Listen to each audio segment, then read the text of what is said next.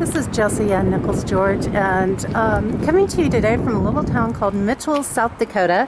And those of you who know me know that it was a little less than a year ago I claimed residency in South Dakota.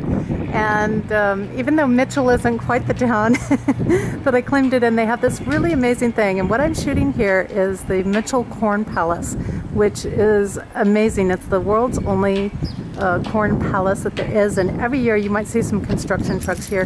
Every year what they do is they pull everything off of the building, and then during the summer they recreate brand new scenery on the building, and it's all done from the corn and the oats and the grains that are grown right here in the area, and corn is very, very big around here.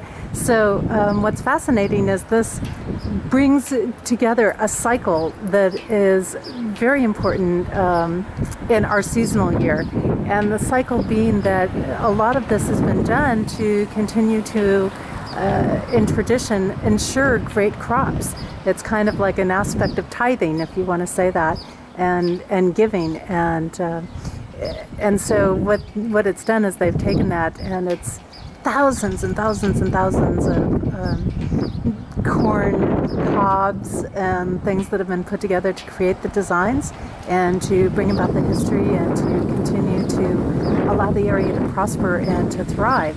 And this is something that's been done in a lot of cultures around a lot of countries, is really to bring about this thriving and to bring about the aspect of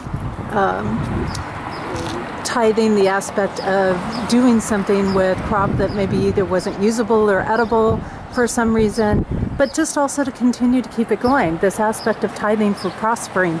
And that's not such a bad thing. It's a way of giving back, and to put it in such an artistic form like this really brings home. So it really brings some seasonal stuff. And I'm going to walk around the side of the building here as well, because it goes all the way around this building, and like I said, every single year they redo this aspect, and you're going to get a chance to see this in a minute. Every single year they redo the aspect here of the designs, and it's really incredible. There's a really great shot of one of the murals that's done, and it's done completely out of corn cobs. Completely out of corn cobs. It's amazing. And the perimeter, the border, is done out of some of the husks, which you can see on there. But it's truly amazing. And as we go around here, and actually there's murals all down the side that I'm going to give you a chance. And this just comes back to some things that I've put in perspective, and I've got to kind of excuse some things here as I drop around in the areas. It puts in perspective the aspects of seasons and the turnings of the year. And every fall they do a big festival here where they celebrate the new design that goes in once it's completed. And that's pretty fascinating as well. So as you can see, there's just all kinds of animal totems.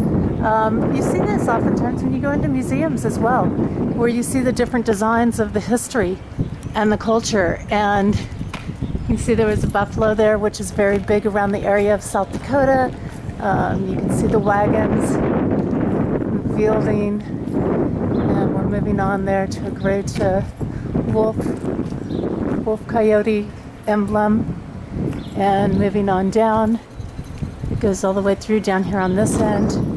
There is actually the Native American culture, which is also very, very strong around here, and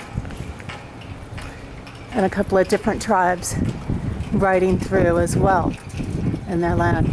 So it's important, again, these cycles and these seasons, and a lot of my events are based around these cycles and these seasons, and it's absolutely incredible to experience this and to see this building, which is just completely covered in this amazing artwork, and to see these traditions carried out.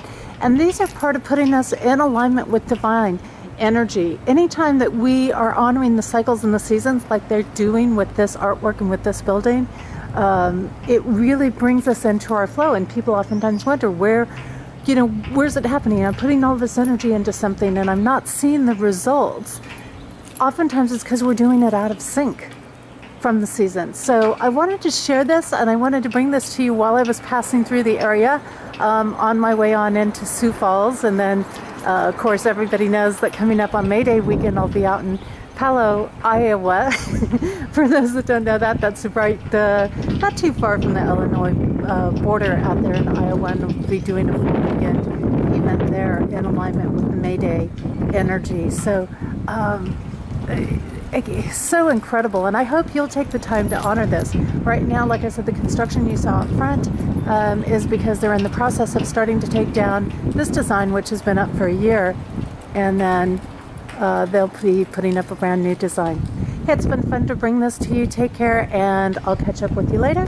You can learn more about my work and my events and things that are going on.